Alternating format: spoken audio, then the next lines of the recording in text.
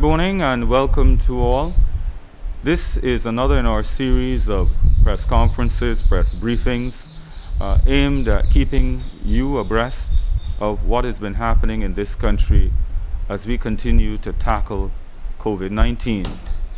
The last time we were with you, we brought only members of the press. But today what we are going to do is that we are going to share the questions with members of the public, some of whom have already begun to send their questions to us via WhatsApp. That number is 256-1023. With us today we have, again, Dr. Adanna Grandison. Dr. Grandison has been intimately involved in the rollout of the home isolation and home quarantine process. And we want to spend our time today looking specifically at that particular process because we know that you have many questions. We are likely to be joined by other doctors as well before we finish this program in about an hour or so. So let's go first of all to Dr. Grandison for an overview of what's been happening with respect to home isolation in Barbados. Dr. Grandison?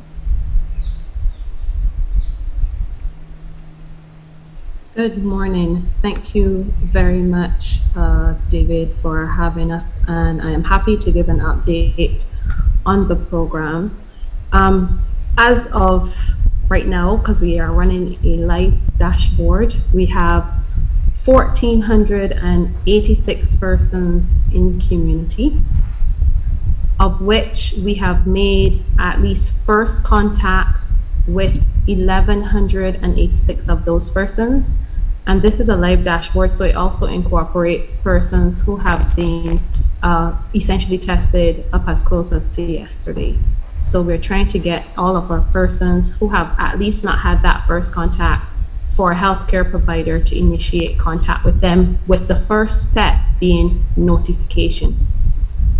This process really starts from the point of swabbing, whether the person has presented to a polyclinic or to, for instance, the gymnasium, or even to a private healthcare provider or a mobile testing center. This process begins with swabbing. Once that person is positive, this person is notified by a healthcare professional. At that point in time, they are told of their COVID-19 positive status.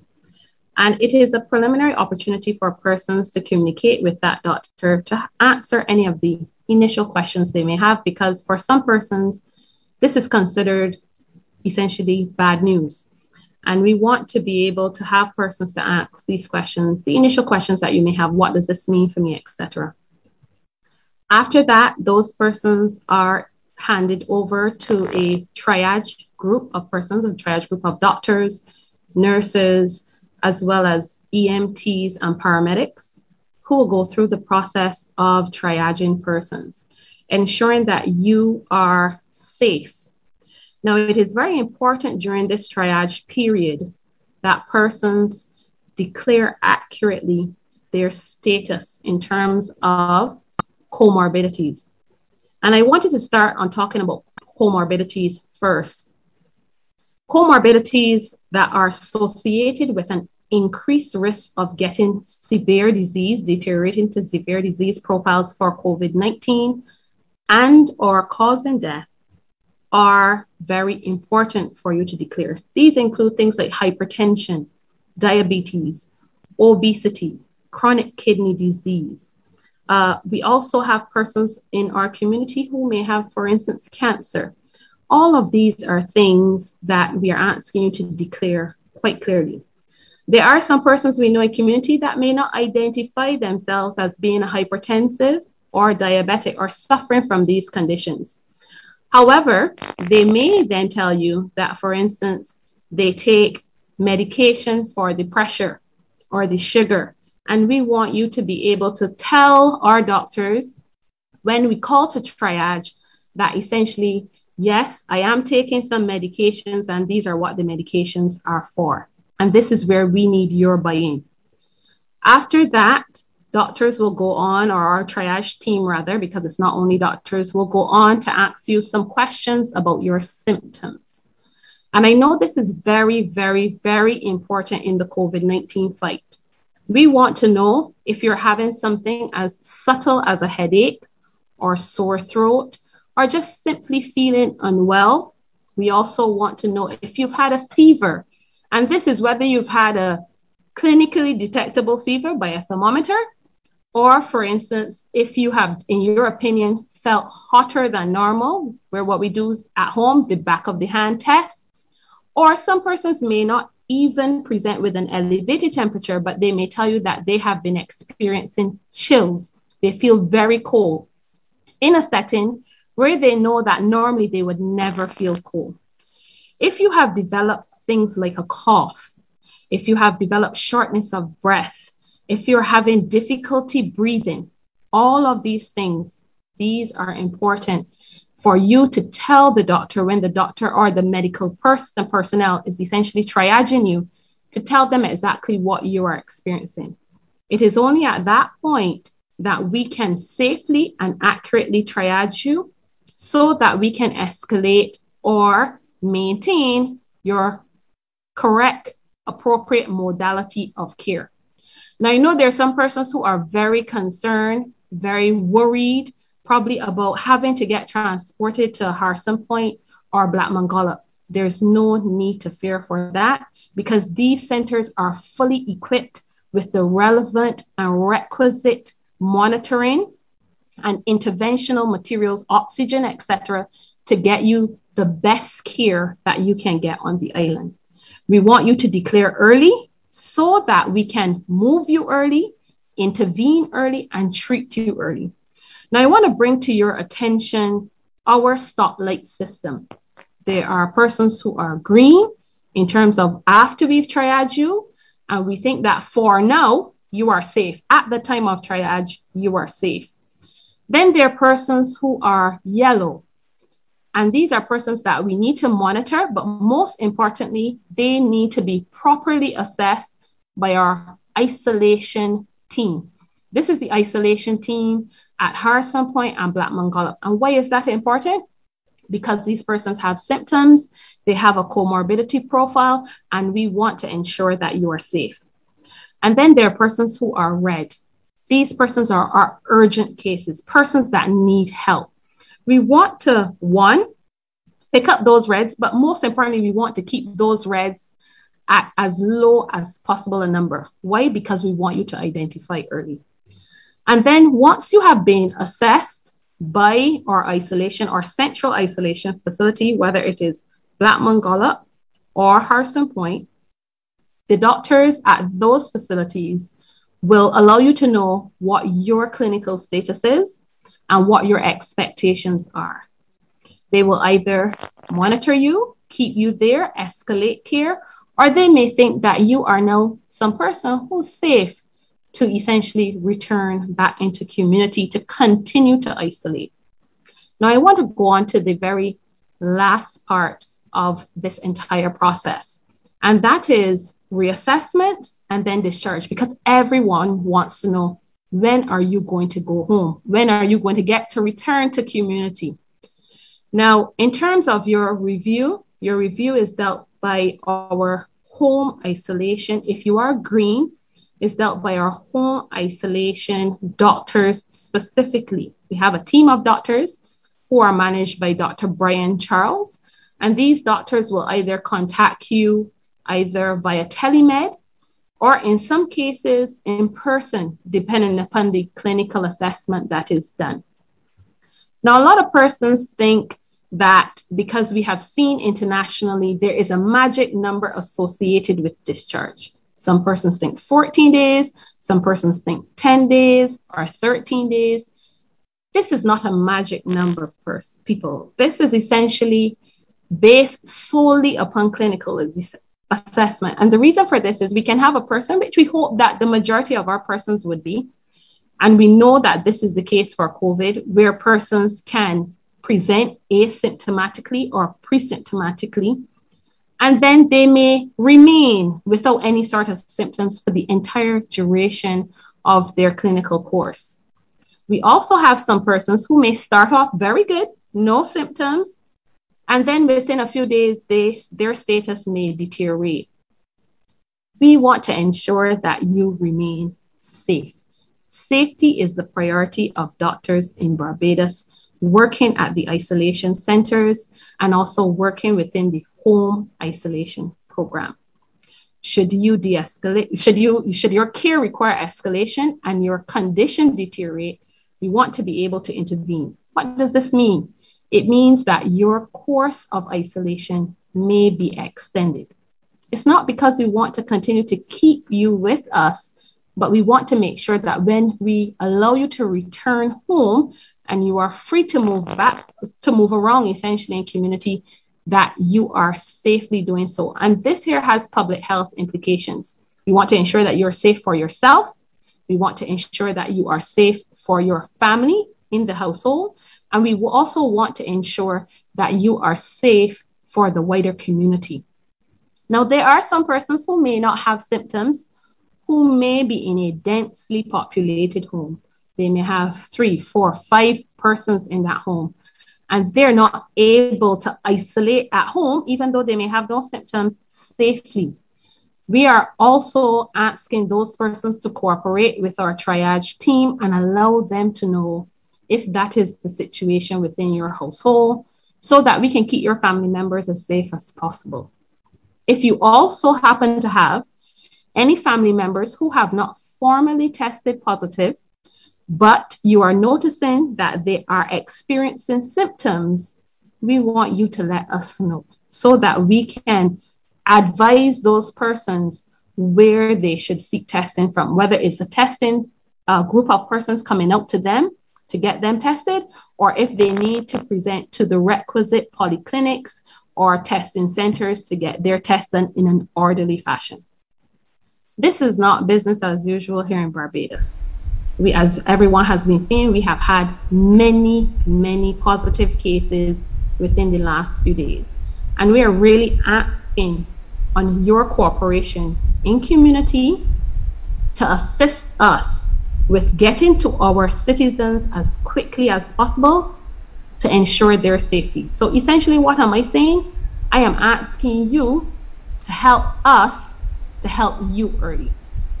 Thank you very much, Dr. Grandison, and we certainly are going to come back to you in the question period. But we also have with us Dr. Anton Best, who is the acting CMO. And Dr. Best, I'd like you to put in perspective exactly where we are, because Dr. Grandison spoke about 1,400 people in community. But of course, when people look at the dashboard, they see a number of people in isolation facilities. Taken together, how many people have we confirmed as being COVID positive in this country so far, when you combine the two? Hi, good morning, Mr. Ellis. Let me begin by apologizing for joining you late. I want to say good morning to all persons who are with us. And thank you for the opportunity to say a few words on behalf of the Ministry of Health. So as you're all aware, we are in a dire situation right now. Over the last few weeks, we've had a very high incidence or rate of cases of COVID. And if you would permit me, I just want to put some perspective on it. If you look at the rate of cases in August, or the total number of cases in August of this year, we had 689 cases. In September, we had 3,500 cases of COVID detected. That's a 500% increase in the number of cases.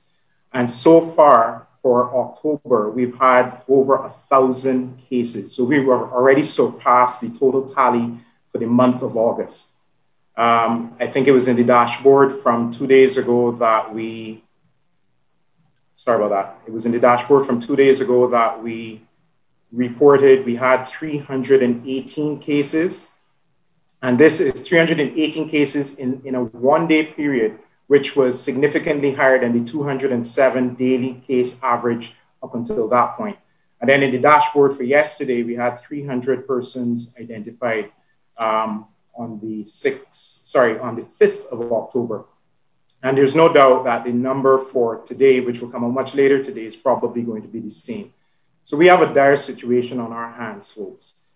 The Delta variant of COVID is a game changer and has made containment of this virus and of spread extremely difficult. I want to thank Dr. Grandison for her presentation because she's made my work a whole lot easier. But one key theme that I want to reiterate that came out in her presentation is the understanding that is required of persons and the cooperation of persons as to what we're dealing with.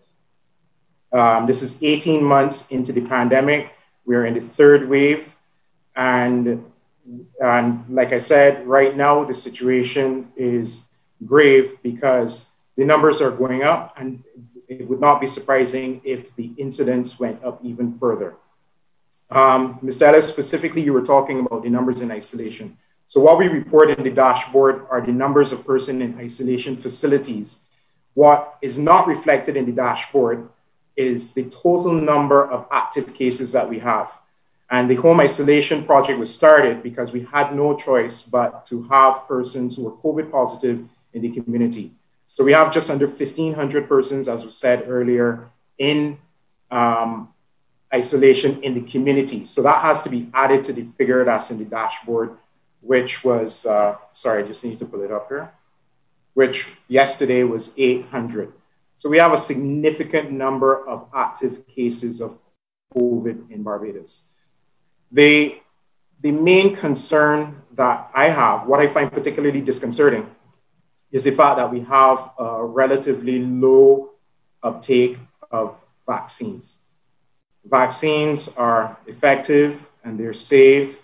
They can reduce transmission risk, but most importantly, they reduce the severity of the disease.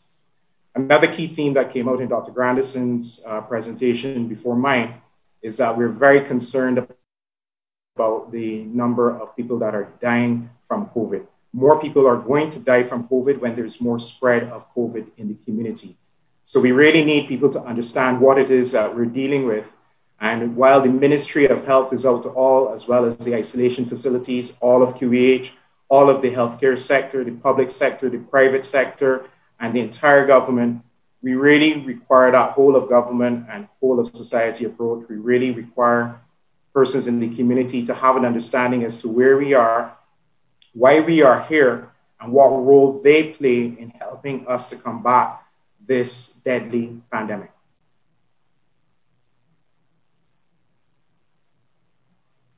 Back to you as well. I can say that one big concern which is being expressed by people who are dealing with this problem in Barbados is what some are describing as a high degree of indiscipline. We are seeing a lot of people who are having parties. They're trying to beat the system, go underground. Sometimes they are behaving as though it's business as usual. And it must be remembered that this is contributing to the problem that we are facing. It is a major issue now in the country, based on the figures which have been given to you this morning about the number of active cases in Barbados. And therefore, we really want to implore Barbadians to take this matter far more seriously, and a lot has to be done to curb the kind of excessive mixing that has been taking place in the country. You'd think that it's only going to hit the older people because they're the ones that are dying. But let me tell you, we are waiting for figures for today. And as I walked in here to speak to you this morning, one of the crew members said that a friend of his in his 30s has died from COVID. We will await more information from Harrison Point. But this isn't somebody who is said to be in their late 30s, early 40s. And therefore, young people are also at risk. Let's go to the media. I'm going to come to the media first, and after that, we're going to take some questions from members of the public. And one of the questions that you will have to answer, Dr. Adanna Grandison, is what is triaging? Because These terms sometimes confuse people. You medical people believe it's everyday knowledge, but it isn't. So let's come to the media first of all. Good morning. Good morning to you, Mr. Ellis, Wendy Burke, CBC News. Now, we were talking about the numbers that, well, Dr. Grandison was talking about the numbers in home isolation and the issue of triaging and your traffic colors, your red, your green, your yellow. In terms of, since this process has started, can you tell me what the incidence has been of individuals in home isolation having to be carried to one of the other external centers because their level shifted from the green to the red? Thank you very, very much for that question. That is a very important question that I'm sure a lot of persons would want to know. So essentially, of those persons that we have identified up until this date, we've had to send essentially 100, and we have completed, I should say, transport of 122 of those persons. However, there are a further approximately 122 persons, if I'm looking at my dashboard, who are in the process of being collected. Those are persons who are red or persons who are yellow at this point in time and are actively going into facility. We also had, at the point in time after making that first contact, we've had identified 37 persons by the time we got to first contact who had already been transported. So they were, at the point of first contact, we understood that they were already within an isolation facility. So we have quite a number of persons who have already been transported to that facility to be formally assessed. They're either kept within that facility because the health provider team down there has identified these persons as being very severe and they require closer monitoring. And we are now looking towards some of those persons who were down at that facility based upon, again, because it's all based upon a clinical assessment, some of those persons coming back out into the community to continue their isolation process. Second question to you, if I'm permitted. Right. Now, you spoke to Dr. Charles and the other doctors doing perhaps maybe some tele-checks. Now, if individuals refuse to give their comorbidity status, etc., what's the next best solution outside of the telemedicine check to ensure that they don't slip from that green into that red and unfortunately maybe pass away at home? Right, so remember, it's not only a telemedicine consultation. There are some persons, and doctors have various reasons for going out and physically checking persons. It may be a declaration of symptoms, or in speaking to that person's, because history taking and communicating with patients is not something that we have recently started since the COVID pandemic. This is part of what we do every single day.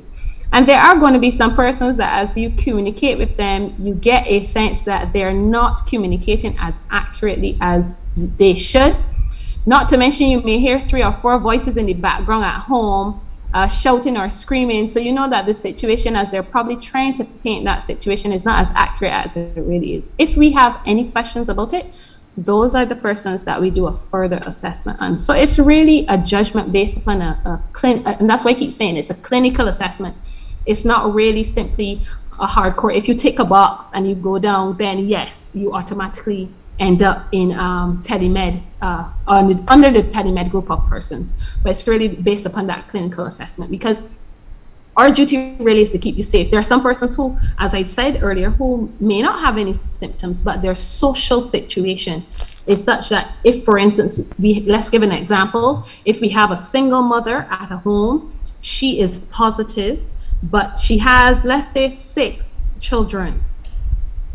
Are we going to keep that mom at home with the 6 children, or are we going to, as she needs care, or are we going to escalate mommy to an in-house facility or central facility so that she can get care. Now, a number of things need to happen. We also need to know the status of the children, but certainly if mommy needs care, we need to escalate her care. But we also need to be able to provide for mommy and the rest of her household. So we want to ensure that every single step of the way, everybody is safe.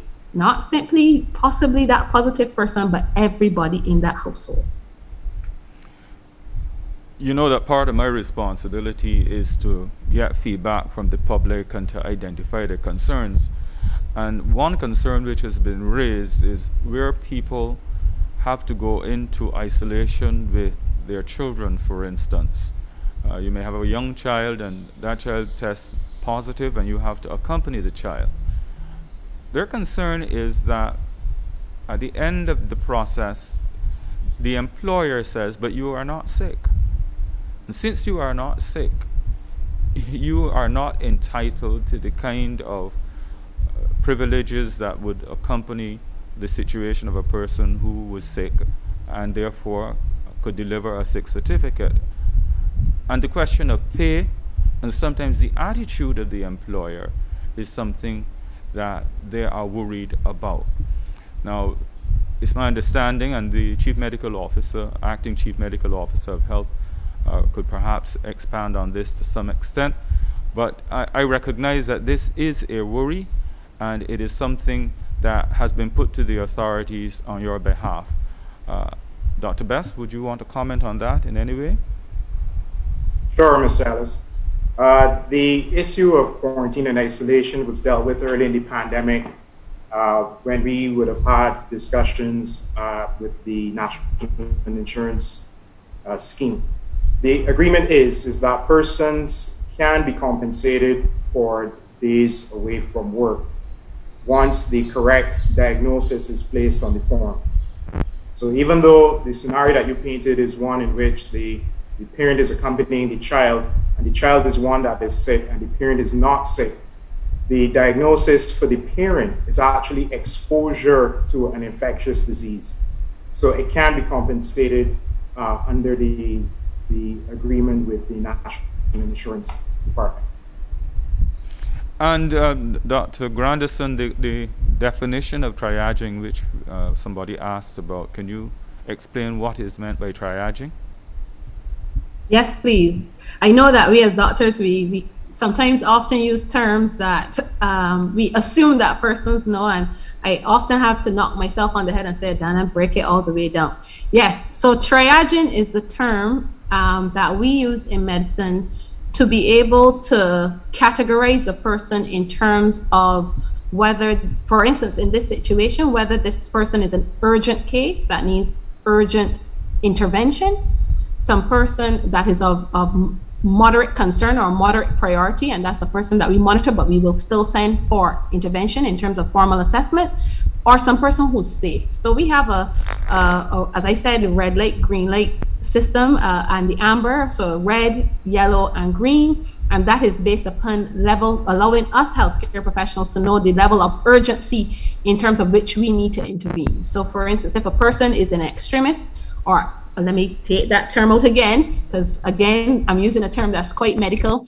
If the person is short of breath, having difficulty breathing, they're starting to feel very, very unwell. If they have, for instance, a blood pressure monitor at home and their heart rate is now going through the roof, over 100 beats per minute, they have a roaring fever, they've passed out at home, or what we call a loss of consciousness, all of these are things that we get very, very concerned about.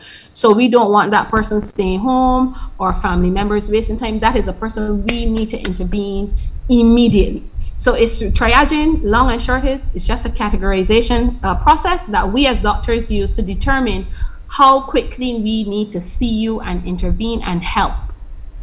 This person writes that they received a call on Tuesday that they were positive.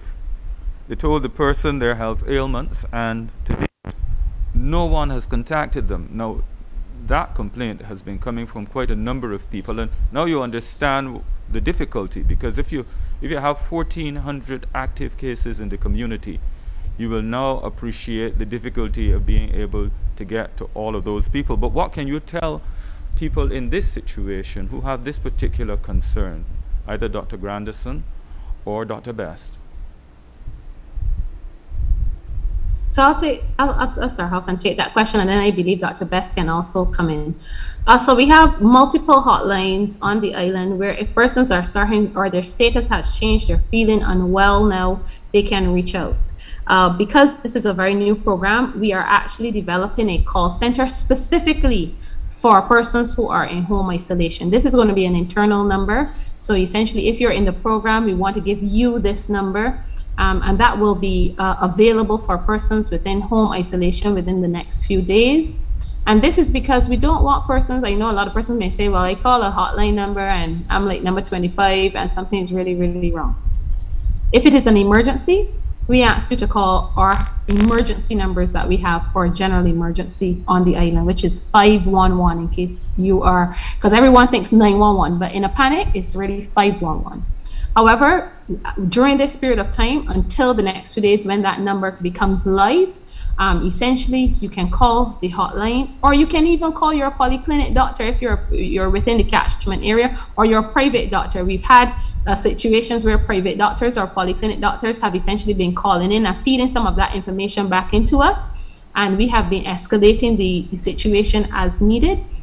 But essentially we want to get a dedicated line for persons within the home isolation program that they can call and talk to one of our specialists who can directly communicate with the doctors and say, okay, I need a team out to that person so that person can be reassessed as quickly as possible.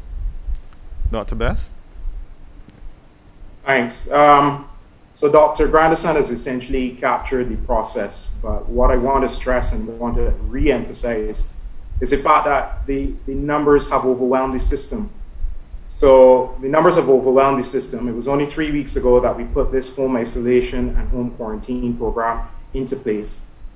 There's still a lot of teething issues. So what we need people to do is to understand that we understand the seriousness of the situation, understand that we are trying to address it, understand that this is new to us, and we are trying our best to be able to get to everyone. This is a complaint that I get every single day. I get many telephone calls, WhatsApp messages, and emails from people who are frustrated and in isolation. So we deeply apologize on behalf of the Ministry of Health and Wellness, but we will get to you. You have to bear with us. We are working very hard and we're trying to get to every single person. I also need to emphasize that if you are in isolation, and you were deemed to be mildly symptomatic or asymptomatic and something has changed, you need to let someone know. We don't want you leaving your home or your hotel room if you're in isolation. We need you to call one of the emergency numbers, the ambulance number 511 as Dr. Grandison just gave, or even call the hotline if it's not an emergency, or call a medical practitioner or clinic to get advice. So the information is coming to us when we do have situations like that. We do funnel all information back to the command center, and we have been addressing all of those situations in which people need emergency care. Something has changed in the last few hours or the last few days. We are trying to address all of those situations in those cases. We'll take a question from the media. Good morning, Carol Toppin from Starcom Network News. I'm not sure, I think probably Dr. Best, you might be able to help here. I've had some concerns from families about the policy as it relates to handling the bodies of their loved ones who passed away due to COVID-19. What is the policy there? Because we're getting so many stories, people saying they can't have the kind of service that they would like, no open casket. What is the policy as it relates to handling the bodies of people who passed? So the policy in terms of handling persons who have died from COVID, what we recommend from the Ministry of Health and Wellness is that the same infection prevention and control measures apply to the person who has died from COVID for the death care workers. So COVID, you're still infectious when you're dead, and we want to protect the death care workers. So the standard procedures of infection prevention and control, wearing PPE apply. What also applies to the management of a dead body is that autopsies are not done if the person has definitely died from COVID. The reason why autopsy is not done is because you may do something called aerosol generation, where you get the COVID-19 particles or virus particles in the air, and then that puts the death care workers at risk. So that's the most important thing that persons should appreciate. It's interesting, you directed the question to me, but Dr. Grandison is actually working on this particular area with the coroner's office, where she, in a different capacity, goes to the homes of persons who have died, suspected cases of COVID, or to the funeral homes to do a swab, because it is important for us to know how this person died. We can do a rapid test on a dead body, and we can do the standard PCR test for COVID-19 on a dead body. Dr. Grandison, I don't know if you want to add to anything that I've said. Yes, I think you actually summed it up quite beautifully. For those persons who have died at home and we are not sure of their status, and we are concerned that this person may be COVID positive, because it has implications for not only the person that has died in terms of knowing the public health information, but certainly it has an implication for the persons who are living within that home and how we help them afterwards. So as Dr. Best would have stated, we do swab those persons, whether it is on site in very few cases or when that body is transported to the funeral home.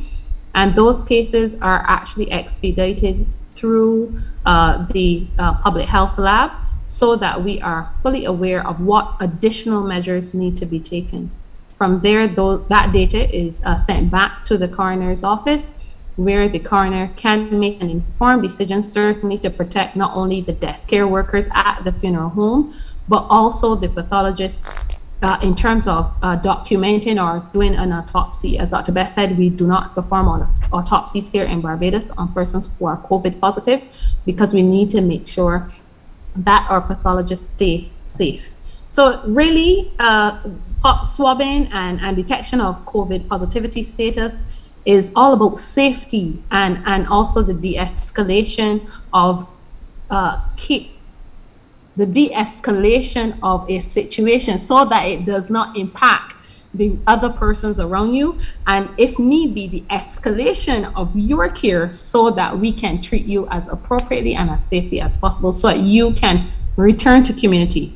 As doctors, we struggle daily, and you can ask any of the ones in accident and emergency, and all the doctors across Barbados, bank doctors, public doctors, private doctors, we don't like to hear when we lose patients. It's something that we get very, very upset about. So we really want to intervene early, and if we can swab the dead in order to assist the living, we do that. Dr. Grandison, are you in a position to share with us information on how many seriously ill patients we have in the country at the moment? Yes, I can. Just let me go back to that spreadsheet for you. Just give me one quick second. So right now, at this point in time, we have 22 urgent cases that are currently out in community that are being collected as we speak.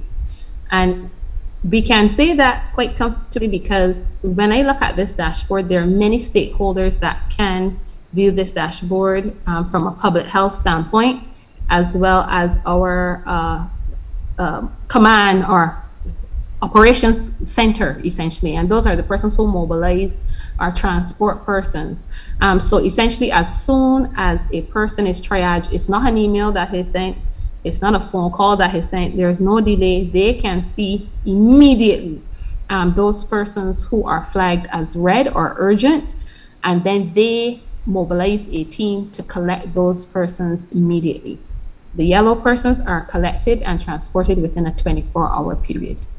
And that is as it relates to those in community. That doesn't touch in community. That doesn't touch on those that are in isolation facilities. We would have to get Correct. that information from Harrison Point, somebody else. Absolutely. Okay, let's take another question from the media. Carol, Toppin again, I didn't quite get an answer to the part of that question. One, are open caskets allowed for people who died from COVID-19?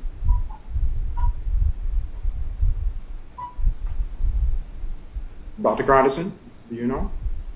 No, so generally, as Dr. Best would have stated, the public health measures for infectious diseases is observed. So we try to ensure that even at the point of burial, that an open casket is not allowed, because then you have persons who are there in the space with their body who can potentially become infected, and we don't want that. So essentially, we try to expedite those cases to get them buried as quickly and as safely as possible. But we do understand that family members do need closure, and so we try to accommodate as much as possible, but certainly not an open casket, because we cannot expose our death care workers, and we do not want to expose family members. Thank you. So as a matter of policy, finally, is there a period by which you recommend the passing of that individual and when they should be buried? Yes, please.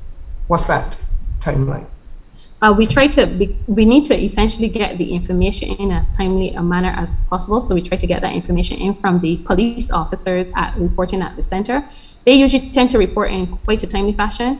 Then I am informed of this through the coroner's office. Once the swab is taken and the swab is reported, because the swab has to be reported, then they will release the body for burial. Generally, that tends to be done within, once all goes well, I want to say between 24 to 72 hours.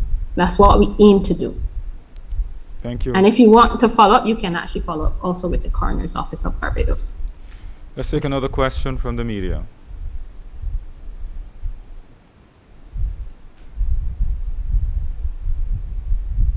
Who's next? Well, you work that out. Let me pose this question, which has been sent to us from a member of the public.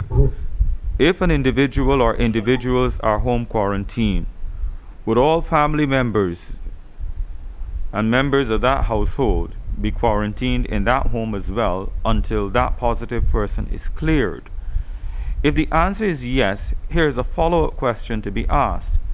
If another family member tests positive during that home quarantine period, it would mean all family members will have to remain quarantined at home. My concern is the mental health challenges that could result from families restricted to their homes for an extended period of time. How do you respond to that? Right. So Mr. Ellis asked a great question. So let us not confuse quarantine and isolation. They seem similar, but quarantine is going to apply to those persons who are exposed, potentially exposed to the disease. Isolation is going to apply to the persons who are actually COVID cases. So they have a positive COVID-19 test. But what is similar between quarantine and isolation is that when somebody is quarantining in their home or isolating in their home, we apply the rule to the entire household and not just to the individual. So you have a situation in which somebody is in quarantine and they're in home, the entire household has to be in quarantine as well. If you have a situation in which somebody's isolating because they're ill and you're quarantining the others because they're not ill, once again, everybody has to remain at home for the period. Obviously, we're trying to contain the spread of an infectious disease.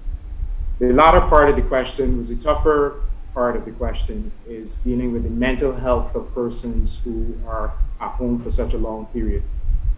We are highly cognizant that this is a potential outcome. We would not want mental ill health to happen because of that. And that is why for the persons who are isolated, we do try to get them into a facility. But in the situation that we're faced with now, where the isolation facilities are full and we have no choice but to resort to home isolation, there's nothing that we can do about that in terms of placement of those persons. If you have a situation in which you have a mental health emergency, you have people being stressed and people being agitated, you have to let us know, because we can intervene. We try to intervene preemptively by involving the Ministry of People Empowerment and Elder Affairs in terms of provision of social assessment, social help.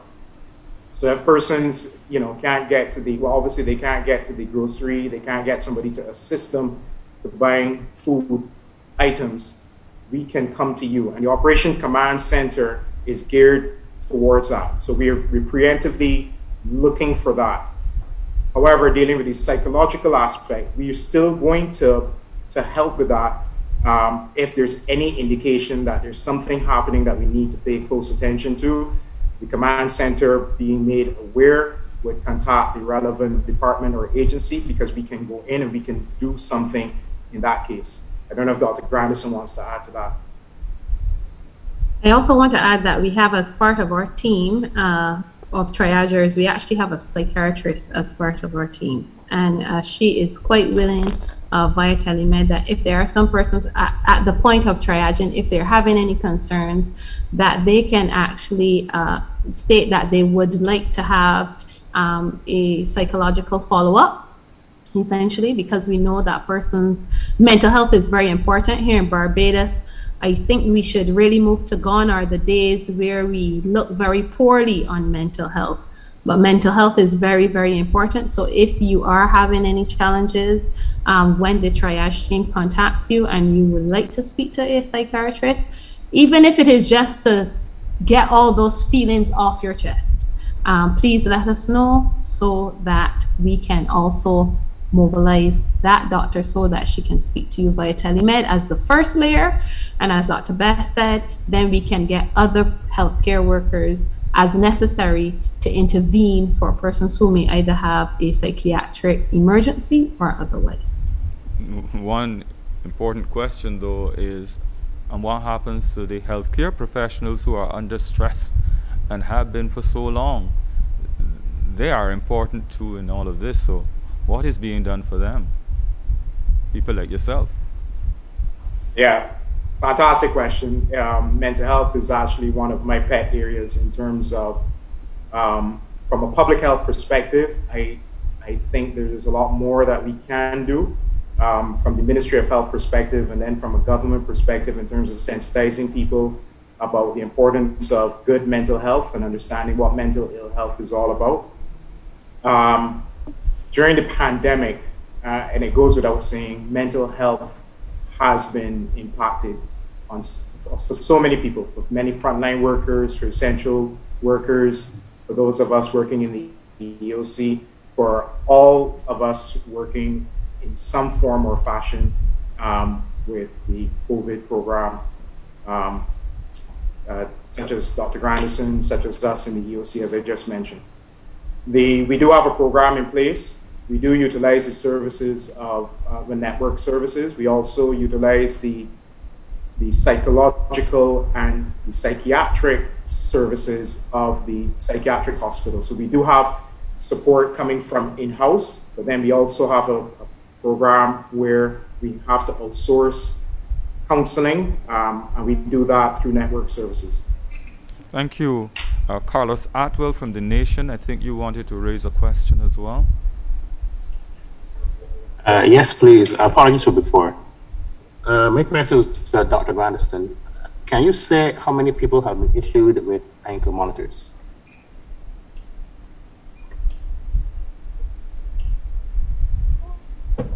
Hoping you can hear me this time. Yes, looking at the spreadsheets. I always have to look at the spreadsheets to get this information. So as of yesterday, I knew the yesterday's number off the top of my head.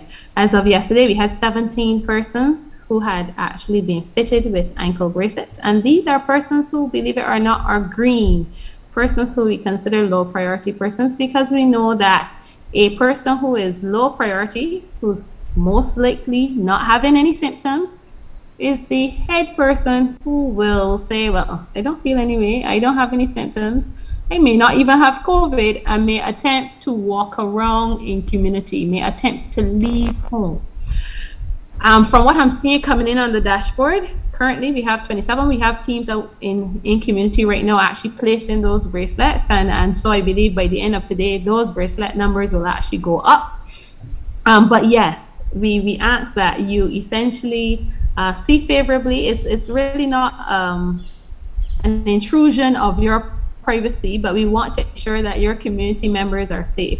We've had situations where persons essentially have thought, well, I don't have any symptoms, there's no way I could have COVID.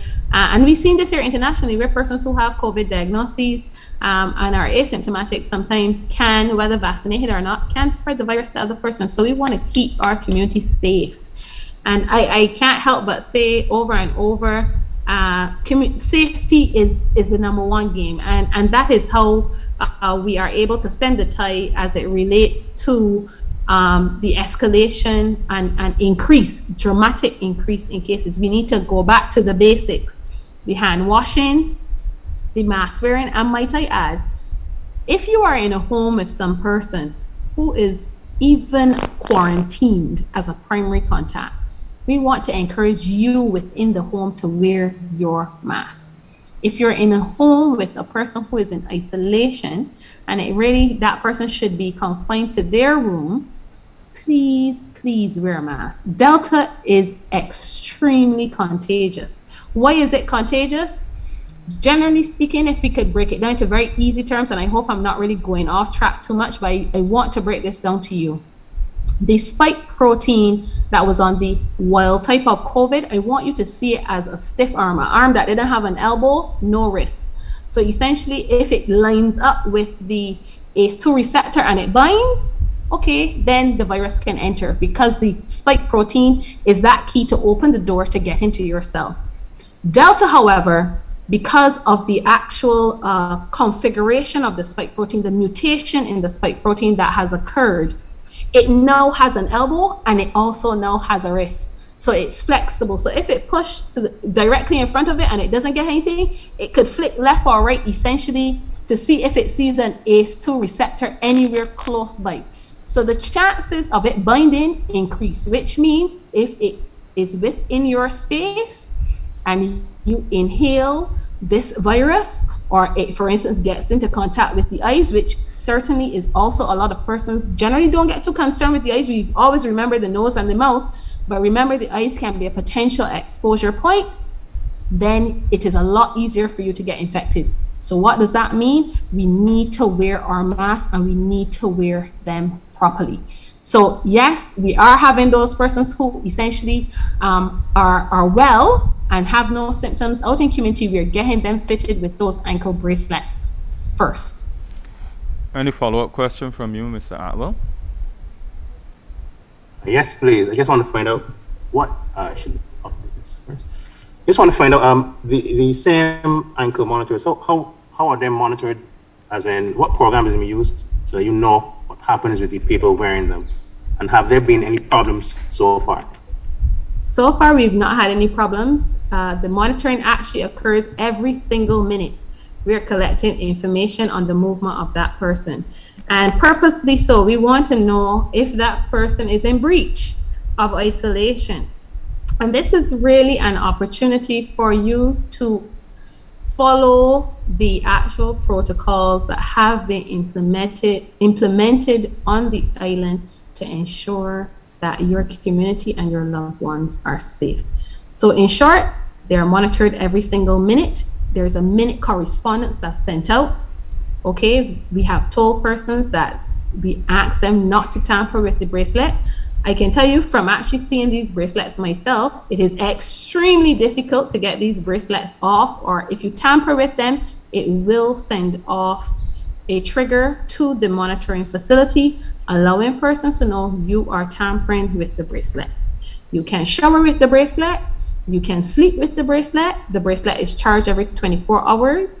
And all of that communication is communicated back to the monitoring facility, allowing us to know if that bracelet, for instance, if you don't charge it every 24 hours, it will send you a message initially to let you know you need to charge your bracelet. However, if you ignore that message, then the monitoring facility themselves will call you and tell you you need to charge your bracelet. So we're giving you essentially two opportunities to intervene and charge your bracelet. If you do not charge your bracelet, because everyone is issued with a charger, we then get very, very concerned that you don't want to charge your monitor. And again, it will continue to notify us and allow us to know that that intervention has not been performed. This question is about home isolation. The person says, I have been told to home isolate, and this has been 5 days. I'm asthmatic and I don't have any symptoms and I'm feeling good. What is the next step for my status and where do I go from here? In addition, they say, I have not been contacted since the call from the contact tracer. As you can see, it has been over 48 hours. What's your response to that concern?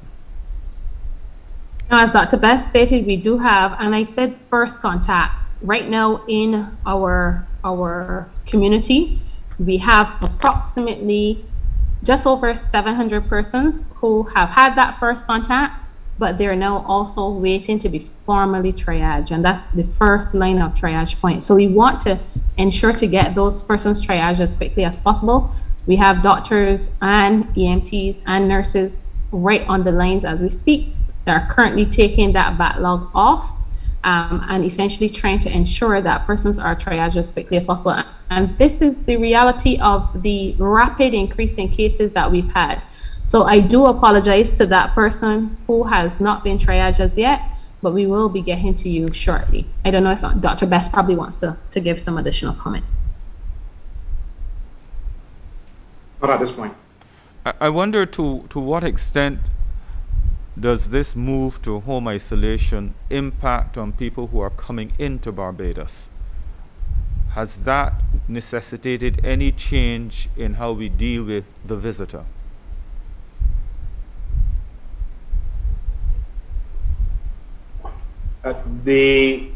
So home isolation has not changed the protocols for persons who are traveling into Barbados that require quarantine, basically. The current protocol is, of course, that for the fully vaccinated traveler, they come with a negative test done 3 days before arrival. They get a test on arrival, and the quarantine ends.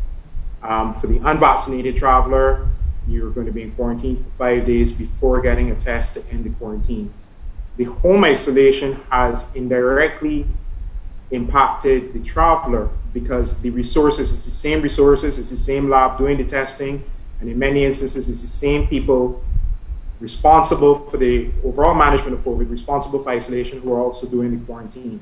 So what unfortunately has happened is that there's a backlog at the lab, no more than 48 hours, I might add. And in some cases, people are in quarantine for longer than anticipated. So that is the only impact that the home isolation effort has had. But that is a consequence of the high incidence of COVID-19 in Barbados. The systems are just burdened. Kareem Smith. Hey, good morning. My question is for Dr. Grandison. What are the penalties for persons found in breach of the terms and conditions of their home isolation regime? I can tell you what they are, but I think that that's more a public health question to Dr. Best. So I think that Dr. Best really should be the correct person to answer that question for you. So as articulated in law, that you can face a fine up to $50,000, and I believe there's a prison term of up to 6 months, but I speak subject to correction with regards to the prison part of it. It is articulated in our home isolation and home quarantine guidelines, and this is guidelines for the persons who are in home quarantine and in home isolation. So Dr. Grandison, I don't know if you want to clarify anything that I've just said.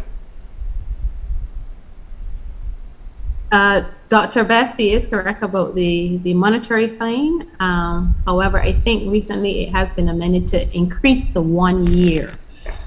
So just so that you're aware, we don't want any person spending unnecessary money that they do not have. So we want to encourage you, please do not violate the home isolation measures. And certainly, we know that a lot of you enjoy the comfort of your home, and we would not want for you to be brought before the law courts to face imprisonment of up to 1 year. So essentially, I'm just asking you to try to remain safe, stay at home, and follow the protocols.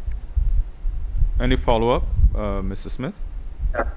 I have another question for Dr. Best, and that is, to what extent has the current surge in cases affected the ability of our healthcare professionals to tend to critically ill patients on a regular basis. The reason I'm asking is because we have been getting a number of calls. We haven't really been able to get balance to these stories from our healthcare professionals because they're busy. But persons are saying that they have relatives who may have contacted them on the phone in the morning time, saying that their condition has started to deteriorate and they have been unable to get anything. And there's one case in particular where a relative had died, and the reason that was given was just we simply didn't know that he had gotten so bad. So how often are critically ill persons in primary and secondary isolation being monitored, and to what extent does this current situation affect their ability to receive the necessary care?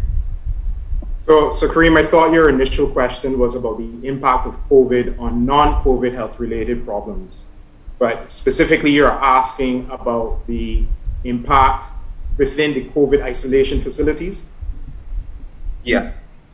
So there definitely has been an impact on the COVID isolation facilities. That's a question that's a lot easier to answer.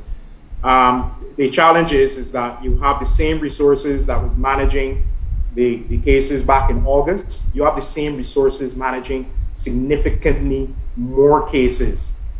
And whereas in the past we had 2 isolation facilities, we're now at 8 isolation facilities to manage persons, and the resources are stretched. So even in a situation where we need more doctors to manage, there's simply no more doctors out there who are available or who are willing to come forward and work in the isolation facilities. So unfortunately, the level of care that we're accustomed to is going to be impaired. So then is it reasonable to suggest, again, I'm getting calls from persons who on a day-to-day basis are grieving or are extremely concerned about the health of their relative. Is it then reasonable to say that the likelihood of a person succumbing to COVID-19 now because of the it's much higher than August, July, June? Sorry, Kareem, you broke up a bit just now, so I didn't hear the last part of the question.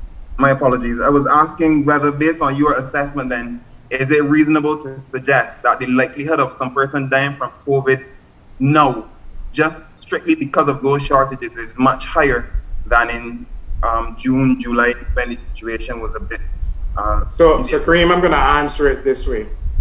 If we have more cases of COVID straining the system with the same level of resources, we're getting to a situation in Barbados where we've maximized resources from the Ministry of Health, the QH, and from government. We cannot do any more. We're getting to that situation, and that is why I use the term dire. We are in a dire situation. Okay? So how I prefer to answer that question is, when you have a situation like that and it continues to get worse, it will mean that the level of care that we would like to provide is going to go down. It will mean that in some cases, some persons who are sicker will unfortunately die. So the potential is there. This person is asking whether, in the case of persons returning from travel abroad, are they allowed to quarantine at home whilst awaiting test results? Awaiting a PCR test result, and this person says that they're fully vaccinated, so can they quarantine at home, the traveler?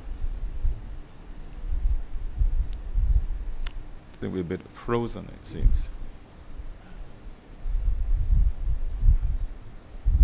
I think, Adanna, are you there? You seem to be frozen. Yes, I think that Dr. Best, he's frozen. Both of us had a bit of a glitch, but yeah. I think that I'm back now. So essentially, at this point in time, home quarantine, as we have envisioned it, is not fully up and running as yet. However, there are persons who can apply directly for home quarantine to the CMO acting at this point in time via email, stating so that they will be handled on a case-by-case basis and within the next few days to weeks. And this is because all of our home quarantine doctors are essentially helping in the home isolation effort.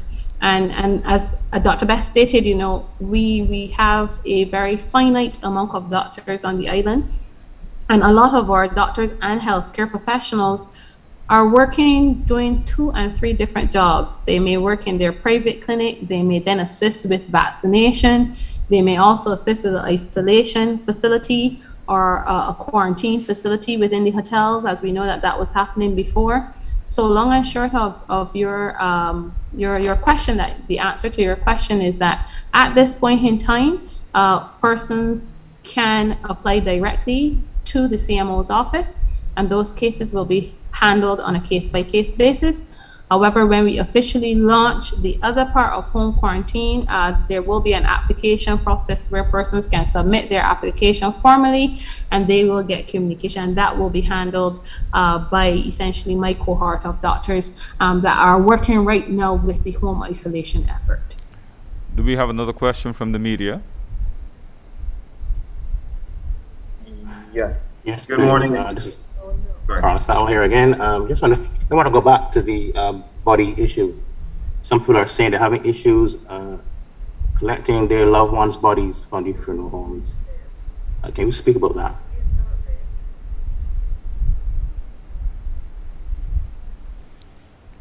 To whom are you directing the question? I suppose Dr. Grandison? I would not be able to completely speak on that matter because I don't know exactly where, for instance, that body would be in the process. What I can tell you what the process is, which is essentially once notification to the police has been made that the person has died at home, that body, a natural death form is filled out.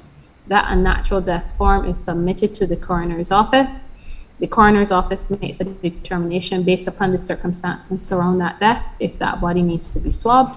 As I said, when that request is then made for us to go in and swab that body is swabbed. The swab result is communicated back to the coroner's office, and then the coroner's office will make a determination in terms of, based upon the result of the swab, if it is that body goes for post-mortem, if that body, the person essentially has a negative COVID swab and the cause of their death is unknown or not clearly understood, because there are many reasons why you may do a post-mortem. However, if it is that the person is COVID positive, we attempt to, the coroner's office attempts to expedite that case so that that person can either be sent for a closed casket burial or cremation so that their family can start to heal, because that's essentially what needs to happen. Closure must be obtained. Okay. We're going to wrap up at 11:15. This person wants the email address to apply to the CMO for home quarantine when returning from travel. Dr. Best, his communication with us broke, and I believe he's just rejoined us. Dr. Best, are you there? Yes. Hi, Mr. Ellis. Sorry about that. Yes. What's the email address to apply to the CMO for home quarantine if a person is coming back or coming to Barbados from traveling? The email address is cmo@health.gov.bb or dcmo@health.gov.bb. I suppose you should repeat it because it's quick. Sure. cmo@health.gov.bb. The second email address, the alternative, is dcmo@health.gov.bb. And if you go onto the Barbados travel protocols online, you will find the numbers that you can call and the email addresses as well. At this stage, Dr. Best, I'd like you to summarize basically where Barbados is right now for those people who might have joined us late.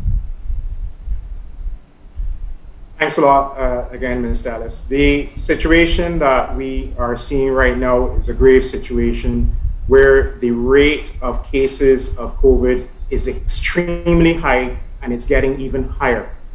So 2 days ago, we would have reported that we had 318 new cases. I believe that was on the 4th. And then yesterday, we had 300 new cases. These rates are rates that we're not accustomed to. It therefore means we have more active cases than ever before, and it therefore means that our isolation facilities are overwhelmed. And this is why the Ministry of Health and the government of Barbados would have started a home isolation program 3 weeks ago. And Dr. Grandison would have been talking about the program on the media a few times. What we need for people to do, Mr. Ellis, is to understand the seriousness of this pandemic. This pandemic is a deadly pandemic. Our priority is to save lives. We are going to save lives if we can detect people. So if you are exposed to somebody who may have had COVID or somebody who definitely has COVID, we need you to come forward and get tested. If you're diagnosed with COVID, we need you to isolate. If it's home isolation, we need you to adhere to all of the protocols and guidelines and the laws in terms of staying home and isolating. Isolation is to your advantage, but it's also to the advantage of the community and for the public health, because it limits your interaction and your ability to spread COVID-19 to others. And obviously, if you are vulnerable, if you have a comorbidity, if you're unvaccinated, the chances of you having moderate or severe disease is significantly higher. So therefore, we will triage you. Dr. Grandison would have gone through that process. The ones that are red are flagged and sent to Harrison's Point. The ones that are yellow are assessed, whether at the Blackman and Golub School or at the Harrison's Point facility. And a determination is made, do we need this person in isolation so we can monitor them for their benefit to make sure that they get the best possible care and that they do not die. But let us also talk about prevention. So there are two main things that I want to leave with you about prevention. And the first is vaccinations. Vaccines are safe and effective. Vaccines will reduce transmission, yes, but more importantly, it will reduce the severity of disease. Right now, we're seeing just about 40% of the total population being vaccinated. More people are coming forward and getting vaccinated, even people who were hesitant and skeptical before. And we are encouraging that, and we want to continue to encourage that. But for us to get through this pandemic, we need more people to be vaccinated against COVID-19, okay? And the other thing is we need people to understand the other non-pharmaceutical interventions that are stipulated and that are recommended. So we don't want people liming, partying. We don't want people breaking the law. We need to limit interactions of people so we can contain the spread as best as possible. There are protocols out there for that reason. We understand that a lot of people are breaking those protocols. It is hurting all of us. More people are dying from COVID-19 because we are not limiting the spread as best as we could. So while we are out to all, from the Ministry of Health and the QH perspective, we need the cooperation, we need the assistance of the public of Barbados in this endeavor. Thank you very much, Dr. Anton Best. And thanks also to Dr. Adanna Grandison, the members of the media, and the members of the public who've raised their questions. All I can say to you is that many people in this country said no to a lockdown. And you didn't get a lockdown. But what is happening here has the potential to undermine this country's development and its growth. And it is up to each and every one of us to recognize the severity of the situation that confronts us today. The doctors have given you the picture. It is now up to each and every one of us to go back into our communities, into our homes, and do the right thing. Follow the protocols, and if you can be vaccinated, then do so. I'm David Ellis. Do have a good day.